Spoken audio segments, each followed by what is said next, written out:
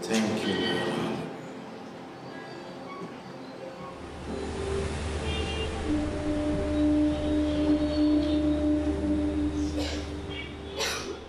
In one of the studies about loneliness being an epidemic, they called it a disease.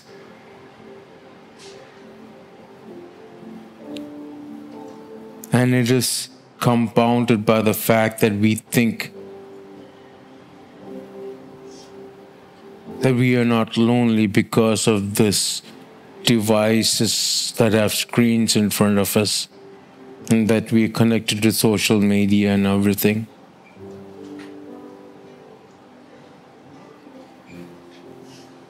But this loneliness started way back.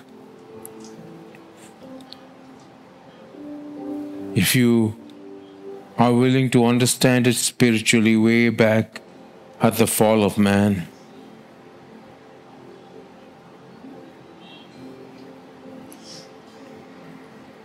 But right now we have a generation that is completely isolated and lonely.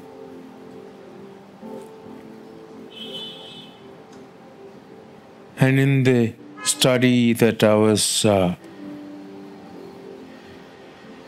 going through,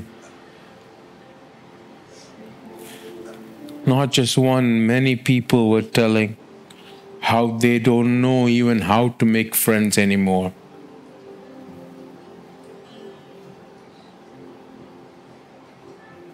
This was a secular study, it had nothing to do with the gospel or the Bible, but one of the things they said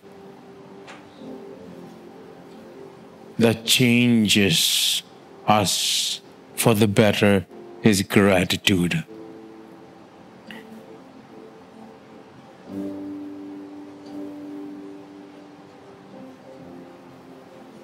And they showed an example of a Japanese village where people live to a long, old age. And not only did they do that, they were happy. And they were interviewing the people there, basically trying to find out the secret of their longevity.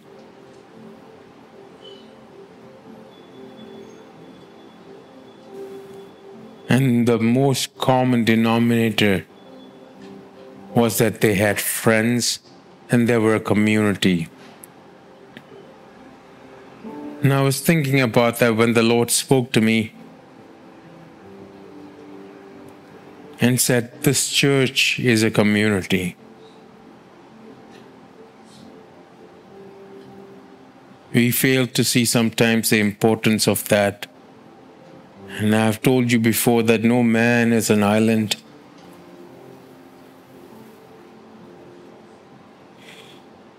And that iron sharpens iron, that we should be there for each other. That is why I'm so much against gossip. I'll be talking more about that.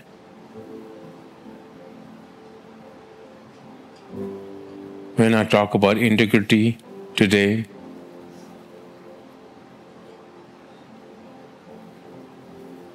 But here's the thing. Community is outward. I have heard of people who have known each other for more than 20-25 years, but then, and even makes them understand that they don't really know each other. What is inward is not shown to the people outside. There's a facade.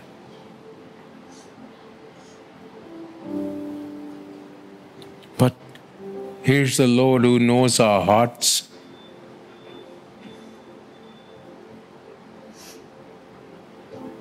And in our hearts we may be crying out,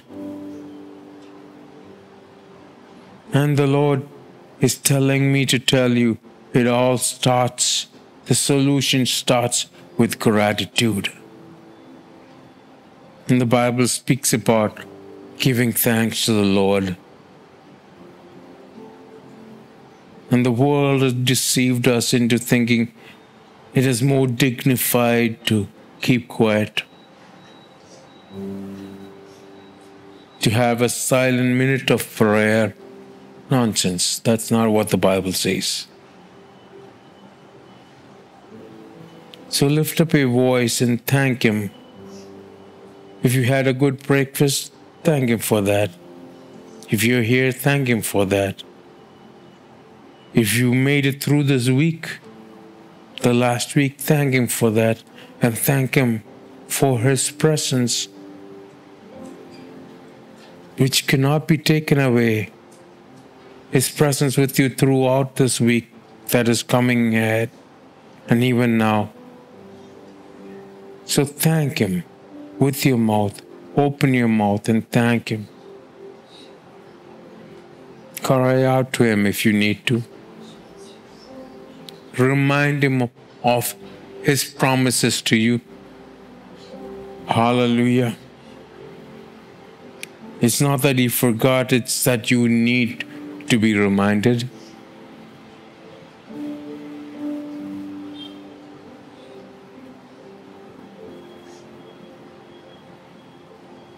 So when you come together on a Sunday and when you meet each other,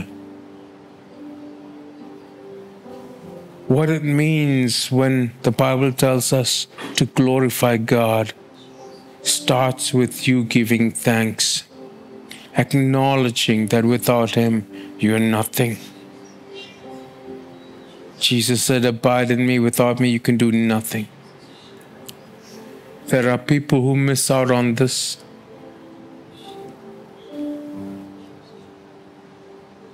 But you don't need to miss out on that. So just open your mouth and just thank Him. Hallelujah. And worship Him. Hallelujah. I had this question before that I asked the Lord. Why aren't our prayers answered? Why aren't some prayers answered? And He's been teaching us why this is so. And in that, I had a dream last night. Normally, I don't share my dreams with you. But this is regarding this question and the answer, and one of the reasons why our prayers are not answered. In this dream, part of this dream involved some children below 8, but able to talk. So they were talking to me and they were putting away some game they were playing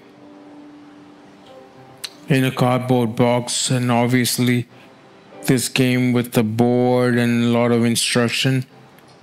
And part of the instruction were some things they had to say, incantations. And they were saying among themselves, maybe we should not say these things. And I said, yes, these things do more harm. Because before in this dream, I heard a noise, and I had people around me got scared because of that noise. And upon inquiring what this noise was, I was led to these children in the dream. So, it seems very innocent. If you want to play the game, you must follow the instruction. And part of the instruction is calling up demons. And this person who's the leader among them, the eldest child, is saying, maybe we should not say that.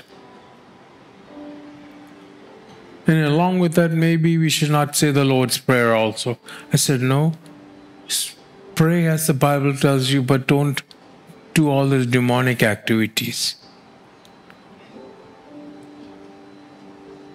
What this means is that some of us are praying, yes, but we are making soulish prayers. We are making prayers based on what we are told on how to pray. And we wonder why God is not answering. And as a result, we are going through what seems like the same thing over and over again. And this is because of soulish prayers. Last week I was praying for someone, and God did a miracle in their life. But as I was talking to that person, the person made a statement like this: only God can help. A month or two ago, I spoke about the same thing.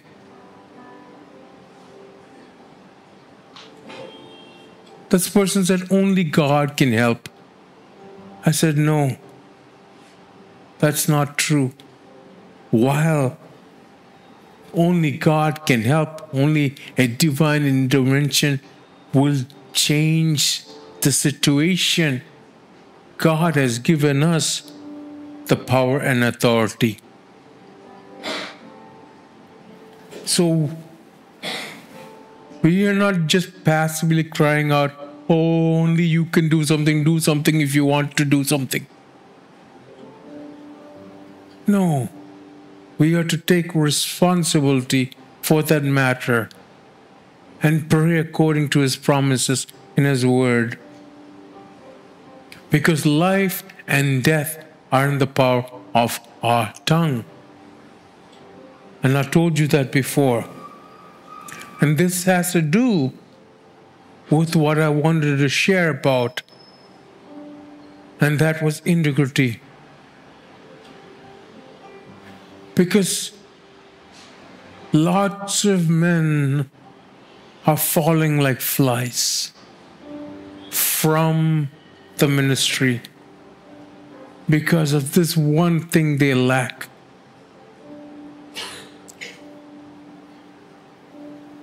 I asked the Lord, what is going on?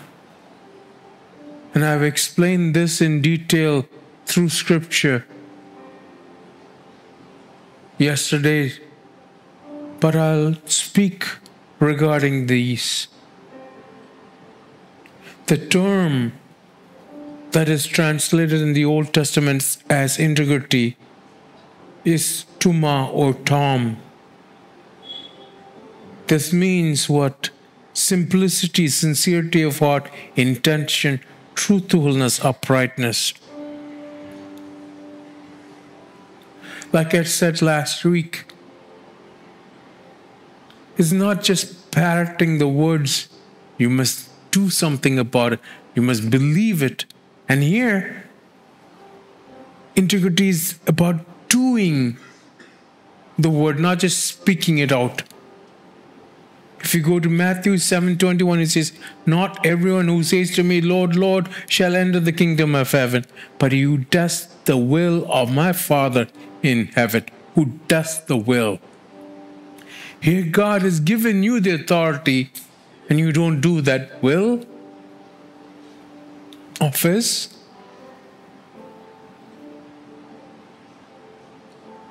And instead of that, you point your finger at other people.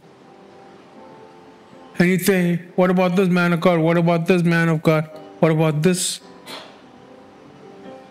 When you read in Mark 9, the disciples came to Jesus and said, look, these people are casting out demons in your name, but they don't belong to our club.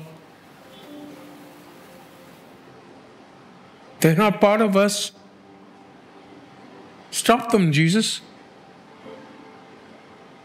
And instead of stopping them, Jesus said, but he is not, whoever does a miracle in my name cannot speak evil of me. For he who is not against us is on our side. Then you find in Philippians 1, Paul talking about some preaching the gospel out of envy, not sincerely. And Paul is saying, whatever it is, the gospel is being preached. So from these two opposite almost ends, I'm not saying what they're doing is right. I'm just saying what I gleaned from it, what I understood is, don't worry about what others are doing. Check my life to see if I'm doing the will of God.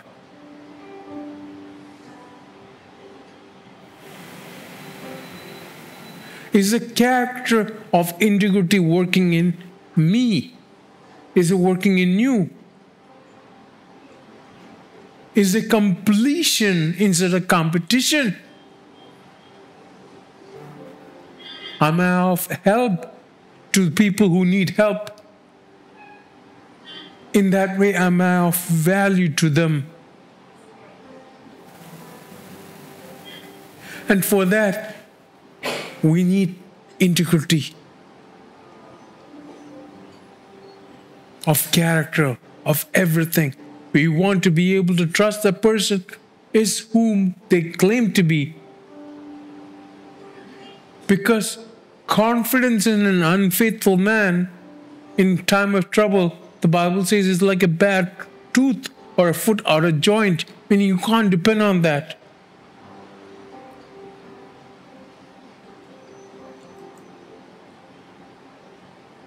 Are the people who you depend on the real deal? Do they walk the talk? Are they the people of integrity?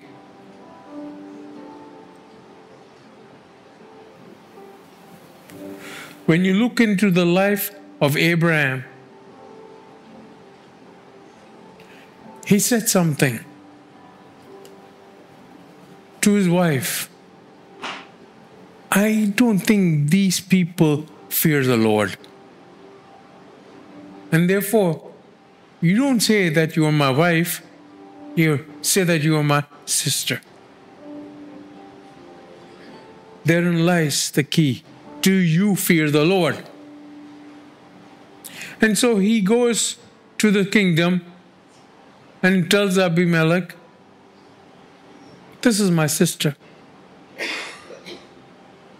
And then God appears to Abimelech in Genesis chapter 20. It says, on verse 3, it says, but God came to Abimelech in a dream by night and said to him, indeed you are a dead man, because of the woman whom you have taken, for she's a man's wife. But Abimelech had not come near her, and he said, Lord, will you slay a righteous nation also? Did she not say to me, she is my sister? And she herself said, he is my brother. And so in the integrity of my heart and innocence of my hand, I have done this. We are sincere in our prayers, but they are soulish.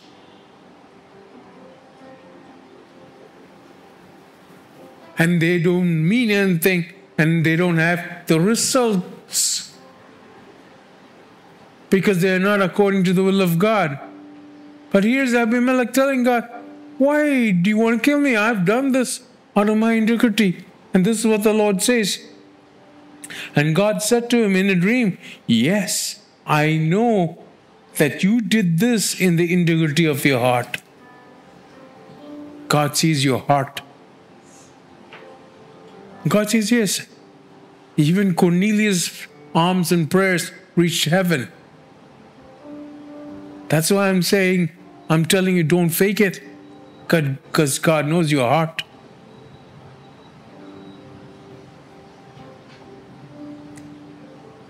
For God is saying, I also withheld you from sinning against me. Therefore, I did not let you touch her. And now restore her. Here's the thing. When you have integrity, when God sees that you have integrity, He will be a shield around you. He'll protect you. He'll withhold you from sinning. In Proverbs 27:7, it says, He stores up sound wisdom for those who are upright, and He's a shield to those who walk uprightly. Many times in my life, the Lord has told me, don't go this way. And I wonder why He's telling me don't go this way. And I understood He's keeping those who have integrity. We don't have that in our fallen nature, but the Lord perfects that which concerns us. And as we are filled with the Holy Spirit, and as we transform our mind, renew our mind in the Word of God, we are transformed into His image. And He is integrity. In Psalm 15, David said, if you read the whole Psalm, it says, who shall enter heaven? Let me find it. Yes, Lord, who may abide in your tabernacle? Who may dwell in your holy hill? He walks uprightly and works righteousness. Who is he and speaks the truth in his heart? Speaks the truth in his heart. Job said, I have made a covenant with my eyes. Who speaks the truth in his heart? God wants truth in the inward being. Do you speak truth in your heart? Or are you full of hypocrisy and fakery? He who does not backbite with his tongue, nor does evil to his neighbor, nor does he take up reproach against his friend, in whose eyes a wild person is despised, but he honors those who fear the Lord. He swears to his own hurt and does not change. He does not put out his money at usury, nor does he take a bribe against the innocent. He who does these things shall never be moved. One thing touched me about this. It says, he who swears to his own hurt and does not change. That is integrity. You may have made a rash promise, but let your yes be a yes and your no be a no. Do you understand? You have integrity and God will guide you out of the situation, but have integrity. Don't lie to yourself and to others, because the devil is the father of lies.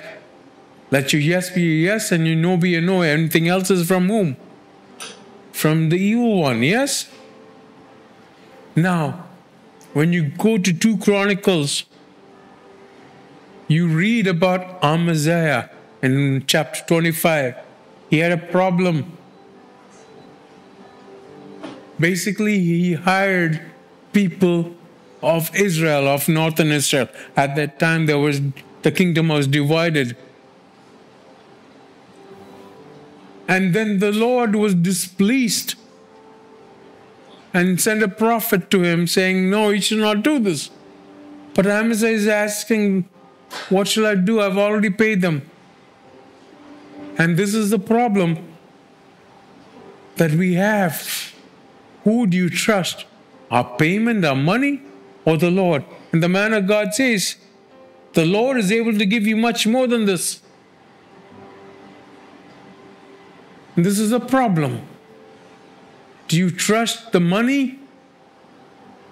Or do you trust the person who gives you the ability to make that money? You don't need to answer me. This is something you need to check your life. Trust in the Lord with all your heart. Lean not on your own understanding. In all your ways acknowledge Him, and He will direct your paths. Money is not the equation, even though it is in the equation. Shrewdness is not the equation. You don't lie about things to get out of the situation. You need only to lie. You need to lie if you're not honest with yourself. How can you be honest with other people if you're not honest with yourself? Here's the thing. God is greater than all of this. He knows who we are and what we are.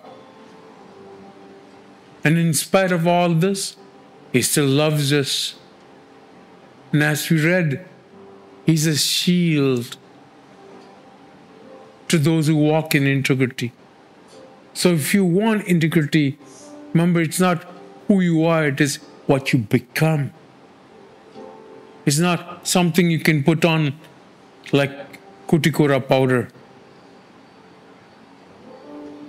It's something that you are. For out of your heart, your mouth speaks. Do you understand? So if you don't have that, I have good news for you. His name is Jesus.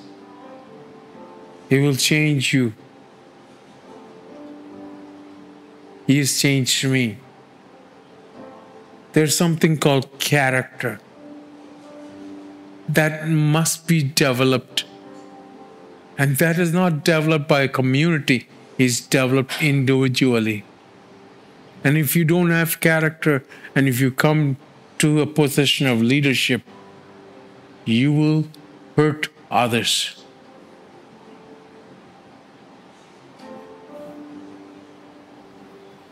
So God values character, and He wants you to have truth in the inward being.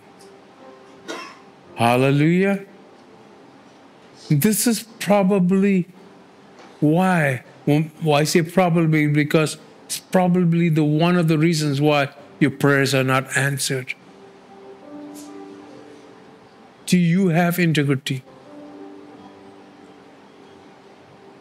Once a person told me, was sitting across me and speaking on the phone, and on the phone he's telling the other person, I'll be there in 5 minutes, I'm on my way, I'm nearing your house.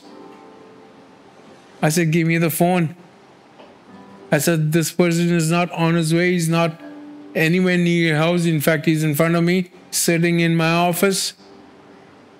I do not know how long it'll take for him to get from my office to your place, and I do not know when he's going to leave, but this is the fact. And I hung up and I told that person, don't ever lie in front of me, because I will blow it out of the water if I know it's a lie. If the Lord says this is a lie, or do something about it.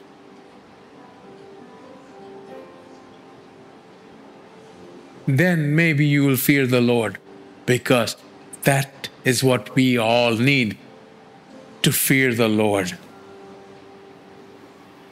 If there's no fear of the Lord in the land, He'll do mischievous things. If there's no fear of the Lord in our heart, we will do things that are abominable to the Lord. So I'm telling you, how do you fear the Lord? Read His word and His precepts. Renew your mind in the word of God. Hallelujah. Let's all stand up and worship. In the dream, the house that the children were in looked like the logo I made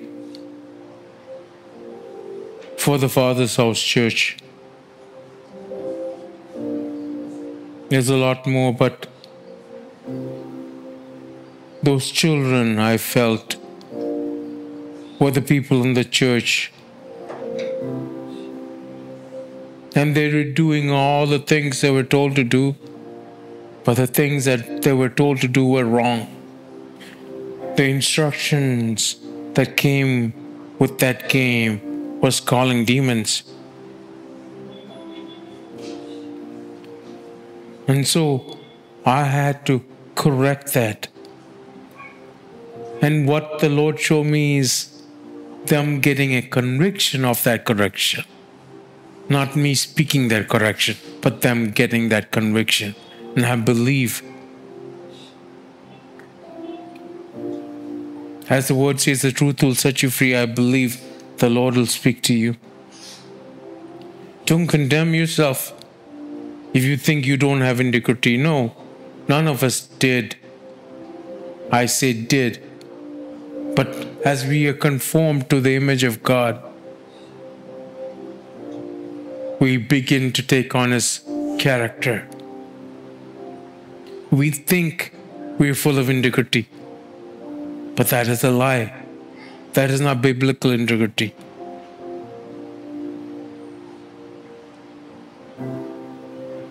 The world often mimics what is true. And Paul says some may even die for a righteous man. But only God can take away our sins. And that is the death of Jesus and His resurrection. And He's our hope and our joy. And being holy means being set apart for Him. So come to Him. In spirit and truth, worship Him. Set yourself apart, not just on Sunday. Set yourself apart to have a relationship with Him.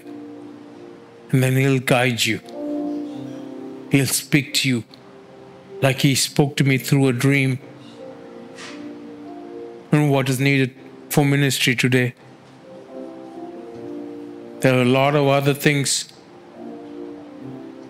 that I've covered. And if you want to see that, you go through all the teachings of the gathering yesterday.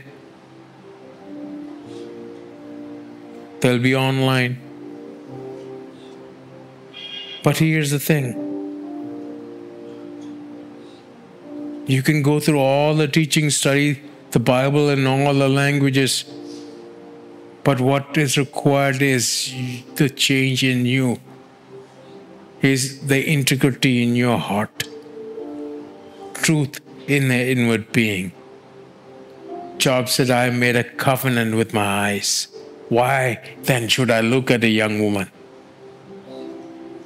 That is integrity. His own wife told him to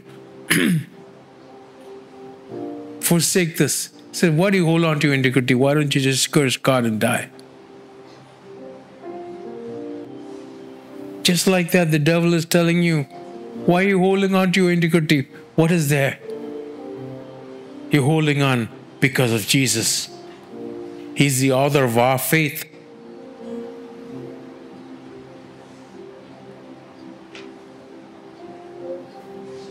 And if you need this character, if you need to be a person of integrity, a man, a woman of integrity before the Lord, ask Him, cry out to Him. As we sing the song once again, Holy.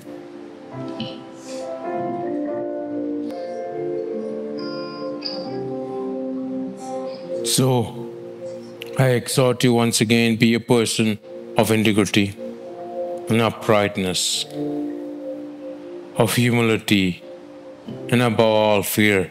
God. Stay behind the shield. In Jesus' name. And the church said, Amen. Amen. May the love of the Father and the fellowship of the Son and the sweet companionship of the Holy Spirit be with us as we go forth to spread the gospel. In Jesus' name. Amen and amen. God bless you.